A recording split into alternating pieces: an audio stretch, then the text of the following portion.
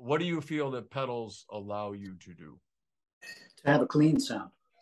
I mean, I never used pedals with the Marshall. I mean, I never used distortion pedals with the Marshall. Right. And it's because the head was doing the work. I love the sound of a nice head distortion. It vastly exceeds what I've been able to find in a pedal. It just does.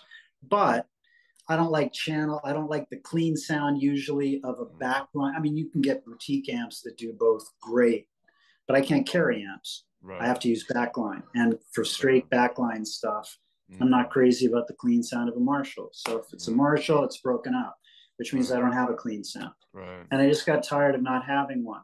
So now I'm opting to have a clean sound for certain things, but that means I have to use distortion pedals to get the broken up thing. Right. And that's, this is what all guitar players face, I think, is what pedal do you get that approximates that broken up thing the best? And, people have different takes on that. And there's about 70,000 different overdrive yeah, sure. Yeah, my problem is I don't really like overdrive pedals very much. I mean, sometimes I like them in conjunction with Marshall distortion, amp distortion.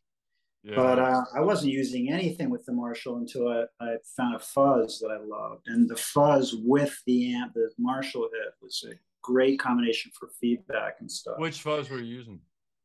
This fuzz that a friend of mine in Argentina made. Oh, yeah. And it was one of the first ones that I plugged in. It's like, whoa, that sounds musical. Because 99 out of 100 fuzz are just unlistenable to me. Well, but this one wasn't. So yeah, it's just that. I mean, I've always used pedals, but not for distortion. Just I've used them, for like ring mod and octave and delay effects and weirdness. Yeah. Not so much basic clean sound stuff. So that's the departure now.